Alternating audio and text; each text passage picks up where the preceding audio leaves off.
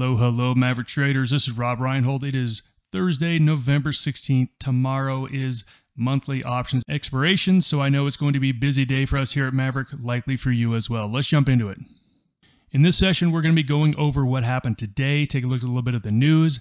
We're going to take a look at the broad markets and commodities. There were big moving commodities today. We're going to see our current market analysis and did it change? Do we have any technical scoring changes in both the sectors and the open markets? And as always, we're looking for trades. I've got two longs and a sideways here for you in this video. Disclaimer. This video was created for professional stock and option traders. Maverick Trading is a proprietary trading firm that employs professional traders around the world.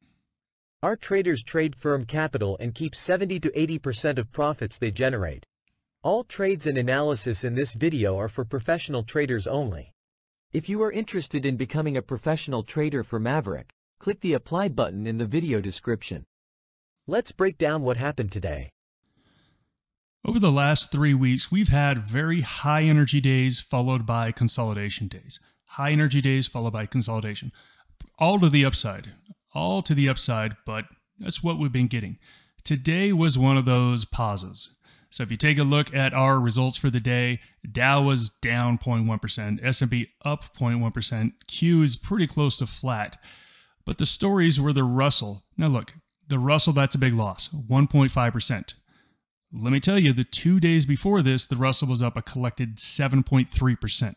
Okay, so 7.3% in 2 days, give back 1.5%. You guys get the point. It had a big run, it had a little give back. Nothing all that big. Take a look at the move in oil. Oil is getting absolutely clobbered. I said that the energy sector was ripe for a short last weekend, and sure enough, it has been a very, very good short for the week.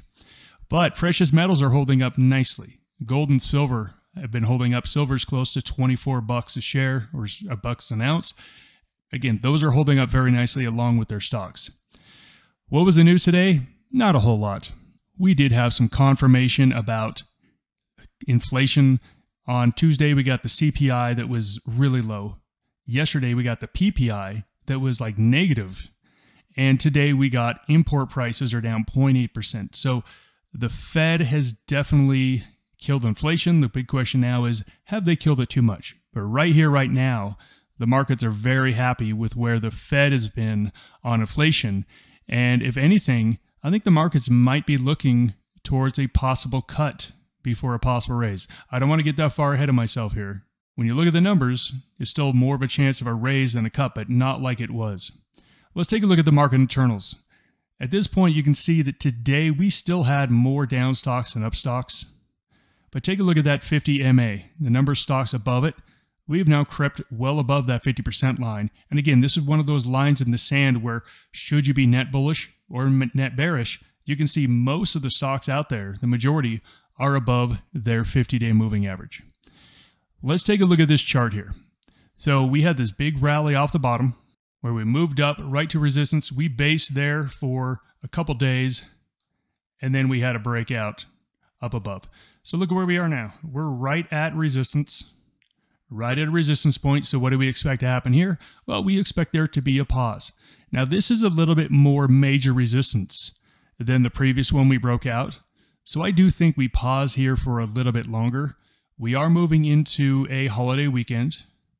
And now these holiday weekends tend to be more bullish than bearish, but not all that bullish. And what I mean by that, on a percentage times, whether they're up or down, they are quite high on there being an up week for next week.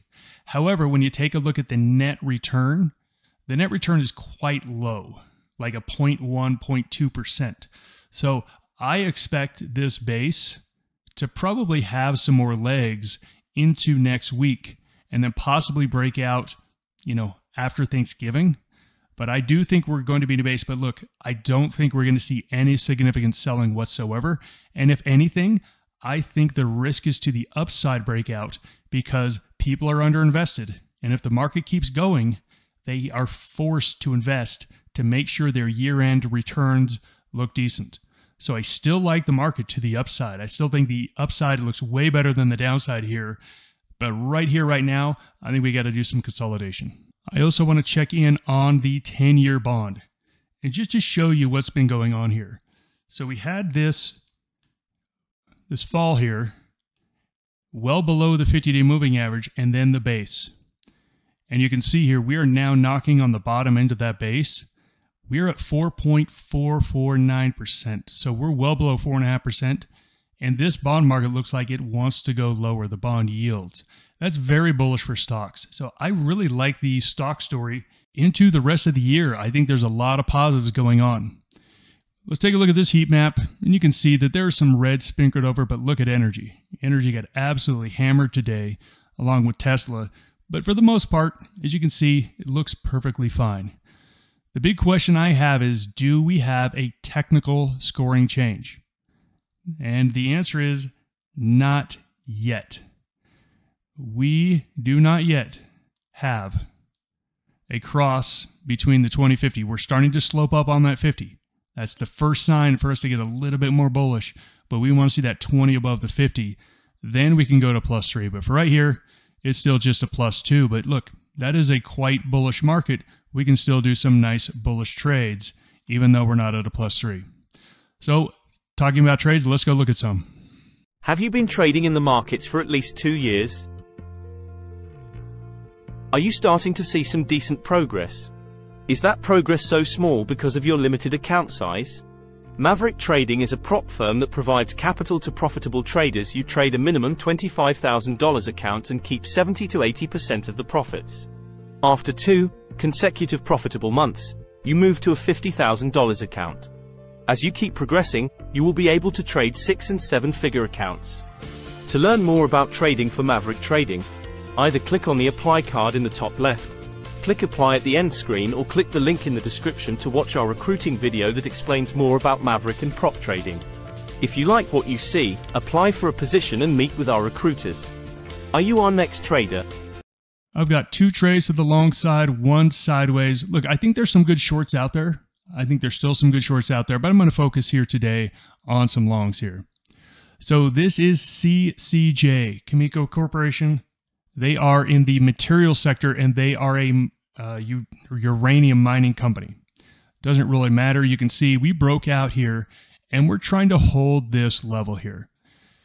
I'm not saying that this thing is ready to go right here, right now. This is not a trade I would say I'm getting in because I think it's going up tomorrow and on Monday. That's definitely not what this trade is. This trade is, hey, you know what? I want to get into this trade because I think over the next couple weeks, we run up to 45, 46, 47 to the upside. So how do I do that? Well, I pull out a diagonal call spread. I call out a longer dated bull call spread. I can do any number of things. So like a 43, 45 bull call spread. You could even do a 43, 46 bull call spread. I like the 40, 45 diagonal call spread. That's the one that I'd be looking at, but again, there's lots of ways to get bullish on this one. You don't have to get ultra bullish. You can just get moderately bullish on this one. Another long that is looking pretty good. I've had my eye on this one for a while. This one has been long for a long time. Sorry, strong for a long time. We've got this resistance here. The market was in a little bit of trouble the last part of October, meeting new lows. Look where this one was in October. It was looking great. We finally got the breakout. And look, I know that's not the candle we want to see on a breakout. We would have much rather seen something hold a little bit better. But guess what? It's what we got. The big question is, when it pulled back, did it hold the level? And I think you have to say, yes, we gapped lower today and actually closed higher than that level. Am I saying this thing is taking off tomorrow? No. Same thing as the last trade. It's showing relative strength. It's showing that it wants to make new highs.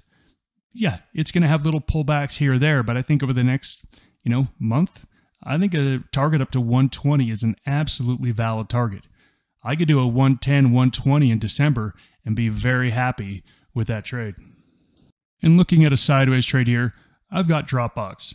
Now, Dropbox has been very, very strong for most of this year, and you can see it has just cooled off a little bit. We've got some resistance up here at 28, and we've got some support down here at the 25.50 area. This is a perfect time for a horizontal spread or for a butterfly. So the big question is, where do you want your middle part of it to be? If you want to be a little bit more bullish, I'd say shoot for 27.